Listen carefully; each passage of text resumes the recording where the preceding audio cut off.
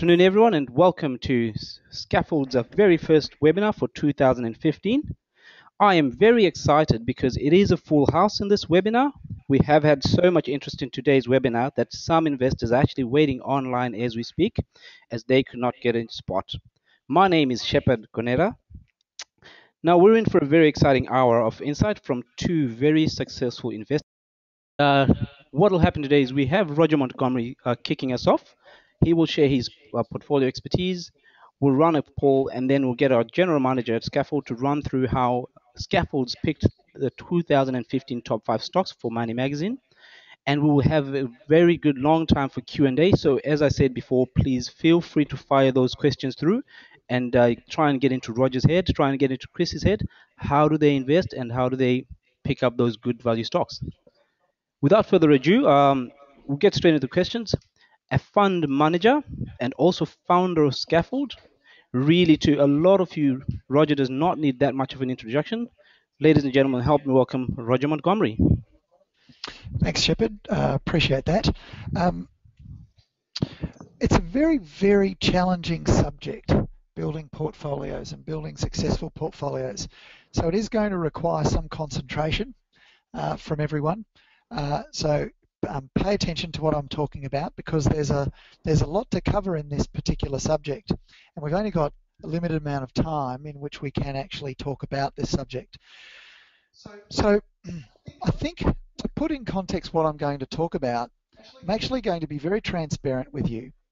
Perhaps the most frustrating complaint I've ever received is when someone calls me or sends me an email to say that they own shares in a company and it's gone down and it's been devastating for them. That should never happen. Now, it's not the case that we are immune as investors to buying businesses that surprise us on the downside. They may, for example, have lied. Management might have lied about their prospects. It could be that something completely unanticipated has happened to the performance of the business, and as a result, its share price collapses. But if you've constructed your portfolio properly, there's absolutely no reason why it should, that particular incident should have caused anything other than a minor, very small speed hump on the road to successful investing. So today I'm going to talk about the way I think about building portfolios. Building stock market portfolios is only one part of the broader portfolio. So in a few moments' time, I'm going to be talking about asset allocation and how much you allocate to shares and cash and overseas shares and property and so forth. Remembering that the share portfolio is part of a broader portfolio. So in terms of what we think about when considering a portfolio, the first consideration is that we're investing in businesses rather than stocks. The problem that I guess emerges when you take this approach is that the value or the market value of your portfolio is printed based on the market value of the stock, not the intrinsic value of the business.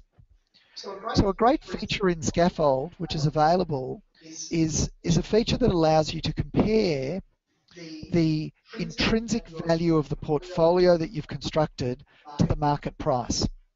And over time, if you buy the sorts of businesses I'm going to talk about in a moment, there's no reason why the intrinsic value of the entire stock portfolio shouldn't be rising. So what are the sorts of businesses, when combined, help to build portfolios that increase their intrinsic value, ignoring the market price for a moment? Well, it's most important that they're high quality businesses. By that we mean A1 to B3 businesses. So I'm interested in businesses that are either A1, A2 or A3, or B1, B2 or B3 businesses. Now, the first point to make is an A1 business is not a business that is immune to the business cycle. It's not a business that's immune to making losses occasionally. It's not immune to competition. It's a high quality business based on its historical performance and its balance sheet. But an A1 business has the lowest probability of something poor befalling it but it doesn't mean it has no probability of that occurring, which is precisely why we still need to have a portfolio rather than just one or two A1 businesses. So the first step is high quality. The second step is the second part of the equation is bright prospects. This can be an A1 business, meaning that historically it's generated fantastic performance and it's got a solid balance sheet, but it could have deteriorating prospects. Businesses in the mining services space are some of the businesses that meet this particular set of criteria. There could be an A1 business like Monadelphous, for example, or Worley Parsons, very high quality business, historically done very, very well, but their prospects might be deteriorating. After businesses that are both high quality, as measured by Skaffold, and also have bright prospects in our view. And the final part of the equation is a bargain price. And this is where we're trying to mitigate the risk as much as possible of making a mistake in the first two parts of the equation. So if we're wrong about the quality or if we're wrong about the prospects, then if we've bought the company at a cheap enough price, it should help us mitigate the extent of the losses that we might suffer if we get the first two parts wrong. And that's also mitigated by the fact that we have a broad portfolio, a portfolio of a number of opportunities, not just one. So if we're looking for A1 to B3 businesses, you can see on this particular slide we've used Skaffold to select those businesses. Then what we find firstly is that A1 to B3 businesses tend to have lower debt to total capital or debt to equity than the broader market. And you can see the A1 to B3 businesses average 2.1% debt to equity versus 19.1% for the rest of the market. Despite the fact that they've got less gearing, they, believe it or not, have higher return on equity. So they generate an aggregate return on equity of 16.5% versus about 4% for the rest of the market. And they also have a higher cash flow yield. So they tend to be businesses that generate lots of cash. Now, companies that meet this criteria, there's only 426 companies that meet this criteria. So your portfolio, or the portfolio that I've created for myself and for our business, is from that universe only, not the other 1,300 odd companies in the rest of the ASX. So there's only about a quarter of the listed companies that meet the criteria. Now, you might be disappointed by that. That excites me. It tells me that my work is minimised and I can focus my staff's time on the businesses that meet the criteria rather than the rest of them that are wasting our time. Now, that's not, of course, that's not to say that the other 1,300 companies their share prices won't rise spectacularly, and in fact many will, but we're just not playing the speculation game. We're in the business of investing in good quality businesses for our portfolio because we want to buy a portfolio that over time its intrinsic value is going to rise. It's going to be worth more in the future than it is today. Now, when we talk about prospects, one of the other things that we're interested in is a competitive advantage. There's a number of ways to identify competitive advantages. The simplest way, using Skaffold, is of course to look at a sustained return on equity that's very, very high, and also a low level of debt, or debt that's being paid down quickly. Companies can't generate high rates of return on equity forever, usually because competitors come into the market and compete against that company and take some of its market share or take some of its margin. And that means that a company's return on equity tends to go down in the face of competition. But where you find a business that over long periods of time has sustained a high rate of return on equity, maybe it's got something that competitors can't compete away. Another way of thinking about return on equity is to break the return on equity down to these components here. So we've got earnings divided by sales, which leads, of course, is your profit margin. Sales divided by assets, which is asset turnover, and assets divided by equity, which is your leverage. Now, if the company's high return on equity comes from a very high margin, or the first component of that return on equity, then you should focus your analysis on identifying a competitive advantage on the consumer advantage. In other words, does this particular company have a product that is more reputable? Is it a product that has, for example, a better offer, or it lasts longer, or it's got a better reputation? They're the sorts of things that you should be thinking about. If the return on equity stems from a high turnover, the second part of the return on equity calculation, then you want to ask yourself whether the company has a production advantage. And the production advantage comes from, for example, I'll give you an example. A company has developed a manufacturing plant 20 or 30 years ago at a cheaper price than would be available if the company was going to build that plant today, or if a competitor was going to build that plant today.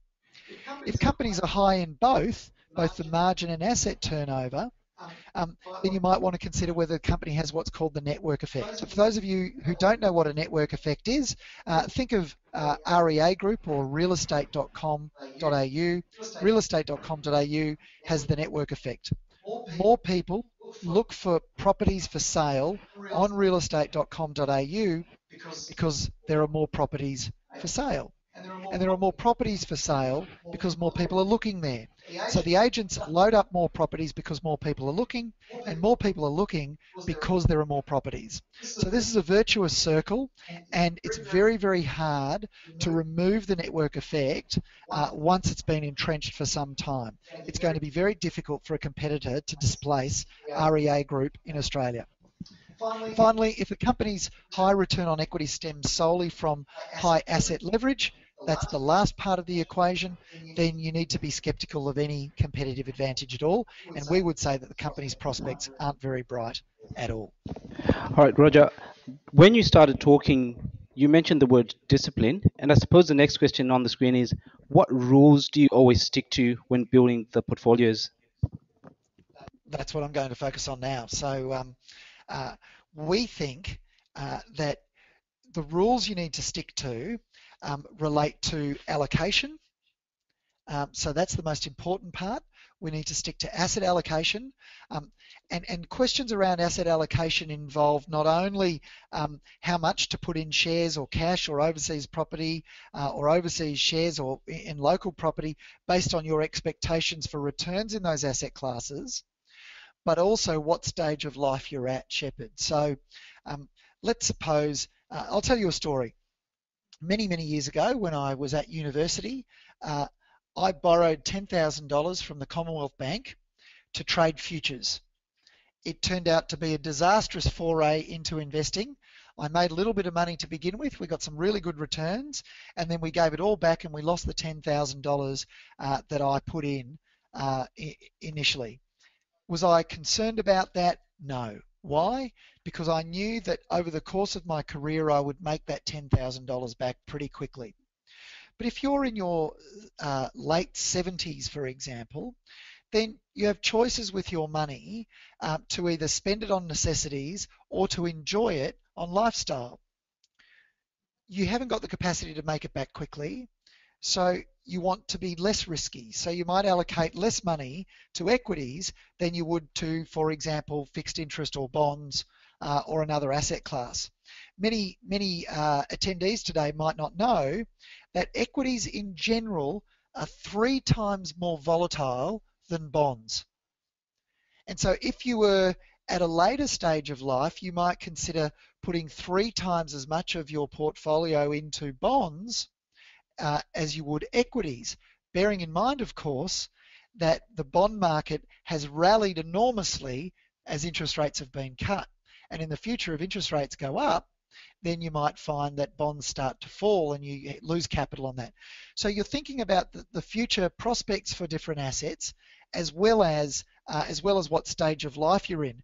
Now, Ray Dalio is a very, very famous hedge fund manager. He runs the largest hedge fund in the world, and he believes that there's an all-weather portfolio that everyone can create, and it tends to produce a return of about 10% per annum, and it has done for a good 20 or 30 years now.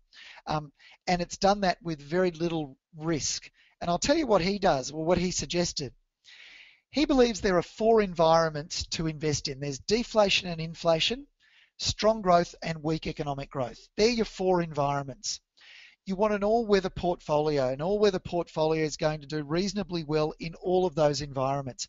And here's what he suggested. You can Google Ray Dalio's all-weather portfolio if you want to.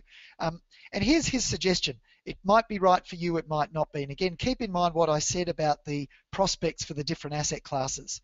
But he suggested 30% in stocks because they're 3 times riskier than bonds, 55% in bonds with 15% at shorter duration bonds, so 7 to 10 years, 40% in 20 to 25 years, and that counters the volatility of the stocks. And here's something that's really, you wouldn't hear from Montgomery, but Ray Dalio, remember, is a hedge fund manager, so he invests in all of these things, 7.5% in gold and 7.5% in commodities.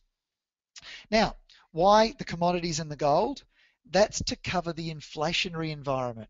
Because in high inflationary environments, what you're going to find is that the stocks and bonds aren't going to go very well. So you want to have the exposure to gold and commodities to offset that. And when you go back 30 years and rebalance annually, it's generated about, and this is from 1984 to 2013, it's generated about a 10% per annum return net of all fees. Here's the interesting part. That portfolio has been profitable in 86% of all years.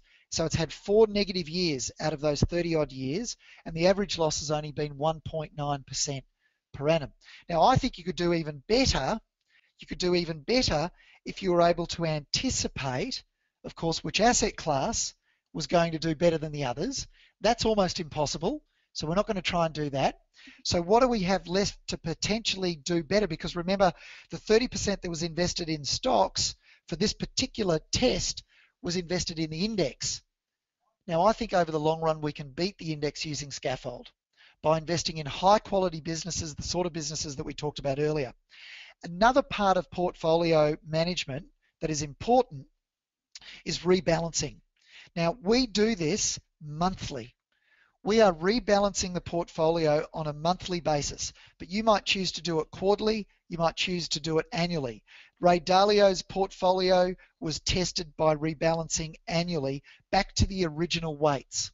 So what does rebalancing mean? Well, let's suppose we put 30% into 10% into 3 stocks.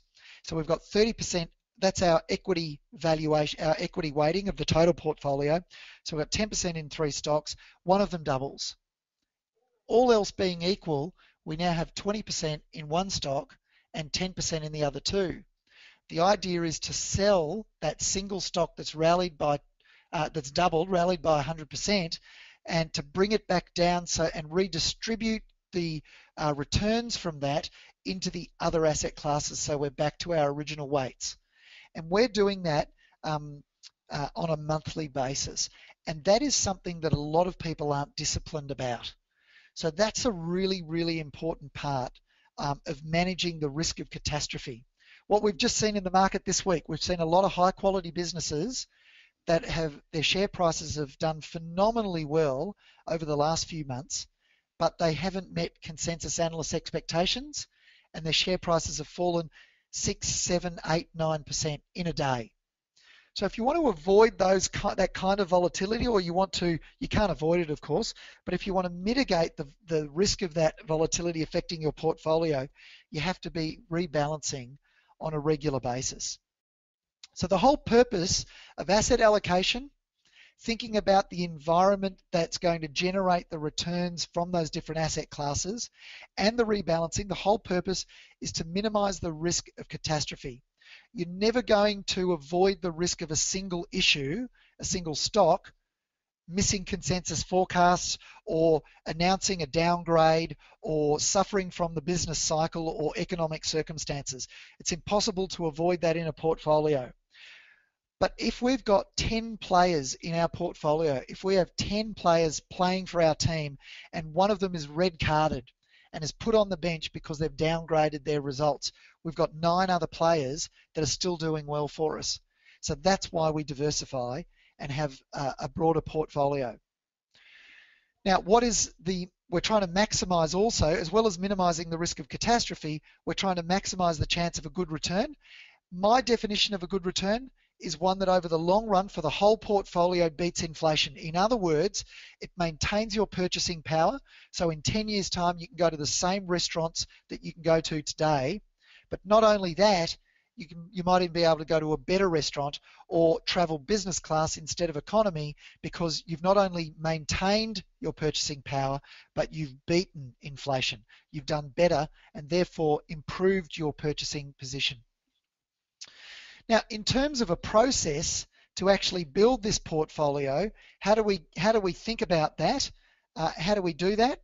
Well, here's one example on this particular slide. So I'll go through this reasonably quickly because your particular process will be different. But what we do is we use Skaffold to determine the A1 to B3 ratings. That gives us a universe of about 300 stocks. And you saw earlier there were 426 today, but roughly 300 to 400 companies in our universe. We then rank those companies based on what we think their earnings growth is going to be. We rank them based on their valuation. So we then bring value into the process and we rank them quantitatively. We knock out the bottom 150, we keep the top 150, we then allocate the new companies on that list that we haven't researched before, we rank them to an analyst, and an analyst then goes out and does what's called qualitative research. The qualitative research is the research that I was talking about earlier, looking at the prospects of the business, looking at its competitive position, looking at its competitive advantage, and deciding whether or not that competitive advantage is sustainable. We may even talk to, and we're in an enviable position, I guess, because if we talk to a company's CEO or their investor relations department, then what we actually often receive is an invitation to speak to management. And because of that, we can talk to them. We talk to competitors and customers as well. We narrow that universe of 150 companies down to about 100 companies. Or there are about 100 companies that probably meet our criteria and still survive that qualitative test. The remaining companies that are still good value then go to an investment committee for proposal to be put into a portfolio. Then we go through our portfolio construction process. Now, I want to talk to you a little bit about the portfolio construction process. Thanks, Roger. But before we go there, how often should an investor review or adjust their portfolio? Okay. The answer to that question lies in the size of the portfolio. Let's suppose you've got $80,000 allocated to shares and you're going to put 10% into each company. Okay, so you've got $8,000 in 10 companies. That means that if the stock doubles or it goes up 20% or 30% or 40% and you have to rebalance, you're going to be selling maybe $1,000 worth of shares or $1,500 worth of shares, depending on how much that share price has gone up, all other things being equal. If you have less than $80,000 in your portfolio, it makes it very expensive to transact and balance your portfolio frequently. So I think if you have about $80,000 in your portfolio, you could rebalance monthly if you wanted to do that, and it still wouldn't be very expensive to do using an online broker. But if you've got less than $80,000, you don't have the opportunity to rebalance or fine-tune the portfolio very frequently because it's going to be too expensive in terms of brokerage. And so you might go quarterly or even every second quarter or every 6 months, or you might do it every year. So depending on the size of the portfolio, that's going to have some determination on how frequently you rebalance that portfolio. That $80,000 rule I've really just made up, but it seems logical to me based on sort of a $15 transaction using one of the online brokers. So the next point is this portfolio construction. How do we actually build portfolios? Well, here's some thoughts on how we do it over at Montgomery. You can borrow some of this if you like, or you can use your own ideas. We basically start out from an equal weighting baseline. So we like all the companies equally to be in our portfolio. So we're going to put an equal amount in each portfolio. But unfortunately, not every company deserves an equal weighting. And so what we do is we constrain each position based on the liquidity rules that we've got. So because we're so large, we're managing now almost $650 million. Because we're large, we have to invest in businesses that we could get out of quickly if we make a mistake, for example. And so we're reducing the position size based on liquidity. And so we also then constrain based on quality. So an A1 business, the maximum initial position we can put on is 7%. For a B3 business, 4%. And so everything in between that is between 7 and 4%. Now they are the maximum sizes. That's not the minimum, that's the maximum. So we might put in significantly less than that to begin with, assuming that we believe that the price of the stock might fall and we'll buy some more next week or next month at a lower price and build up to that initial position. And you can see here, A1 resource companies, we might even have 3.5%. We tend not to like resource companies. We've tended not to invest in them, so we haven't invested that 3.5%. Now, more favourable Skaffold scores are weighted up to 1.25 times the other investments. So if we have 2% in a B3, we might decide, well, we don't want to have 7% in an A1 because we'd be skewed too much to that A1 business in the portfolio. So we make sure that the relative positions aren't too far away from each other as well. And then the final point there is they're called GICS sectors. In other words, the Thomson Reuters of the world and the Morningstars of the world, they put companies in particular sectors, resources, industrials, consumer staples, and so on. We make sure that we don't have more than 20% in a particular sector either in an initial position. Now, the question that was asked of me last week I thought was a very good one. What happens if the share price goes up? What happens if you go above 7%? Well, we have limits as well. So we're happy to put a 7% maximum size as the initial position, but of course, all things being equal, if one of our 7% positions doubles, it's now going to be 14%. We allow ourselves a maximum weighting of 20% in any one stock after we've purchased it. We've never done that. We tended to rebalance before we've got to that point, but that's the maximum that we'll allow for ourselves. So that way we can't be in a situation where one stock is 30 or 40% of our portfolio and then it comes out with disappointing news and it halves and we've lost 20% in a day. That can't happen because we're constraining the maximum size the position can be. If we've also, and a couple of final rules here, if we've also find that we've got a couple of businesses that might not be in the same sector, but they tend to be exposed to the same economic influences, then we might actually remove some of them. So for example, a flexi group business and a bank aren't the same, they're not in the same sector, they don't do the same thing, but interest rates are going to impact them the same way.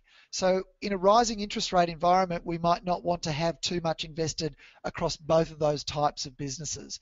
So we'll de-weight similar businesses.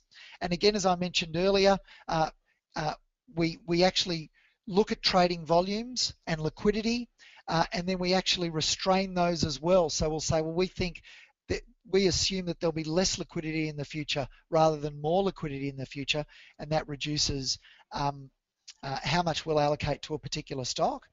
And finally, we'll take advantage of particular circumstances. So quite frankly, if a company goes well above our estimate or Skaffold's estimate of intrinsic value, the share price is double the intrinsic value, we're going to take advantage of that particular circumstance and reweight that particular position. All right, thanks, Roger. You mentioned spreading risk, but before I ask you the next question, I might actually just ask that question to all our attendees. And the question that I'll ask Roger next, which I want you guys to answer first, is How many stocks should be in an individual's portfolio in order to spread the risk Roger was talking about? Roger, this is what most of our attendees today are thinking. So 50% of the 500 people that are in this webinar today think there should be 5 to 15 stocks in an individual's portfolio. About 40% think there should be 15 to 20 stocks in an individual's portfolio. And about 9% think there should be 20 plus. Roger, how many stocks do you think should be in an individual's portfolio? Well, I know what the 1% who are saying 1 to 5, I know what they think. Unfortunately, you don't want to bet the farm on one or two stocks.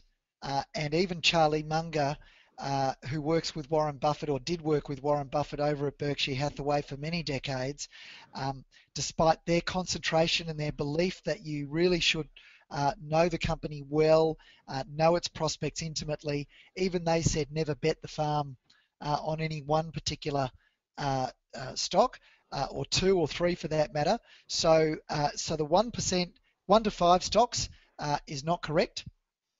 5 for 15 is starting to sound right. At the upper end of that, 15 is starting to sound right.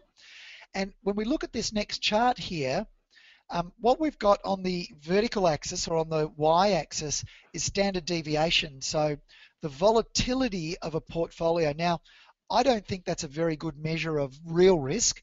Real risk is the possibility of loss. But volatility makes it easier or harder to stick with a portfolio. The more volatile the portfolio is, the more it swings around, the harder it is to stick with it for the long run. And what we know is that as we add stocks across the horizontal axis from left to right, you can see that the standard deviation of the portfolio starts to fall. And it falls very rapidly initially as you go from one stock to two stocks from left to right. You can see there's a big drop in standard deviation or volatility of portfolios. But as you add the 40th stock, there's a lot less benefit from adding the 40th stock. So the number is between 1 and 40, for example. And I think it's somewhere, you can see it's where the curve starts to flatten out. So it's somewhere between 15 and 20 stocks. Now, what we've learnt recently from this research was done in the 1970s, and it's been the staple of investment advice ever since. But what we've learnt is in the last couple of decades, the last 20 years, we've noticed that stocks generally are more volatile than they were before. So the entire curve shifts up. So if you want to reduce volatility back to what it was in the 1970s with 15 to 20 stocks, you probably have to have 20 to 30 stocks to get the same low volatility that was experienced when this research was done, and was suggested that 15 to 20 stocks was the right number of stocks to hold in a portfolio.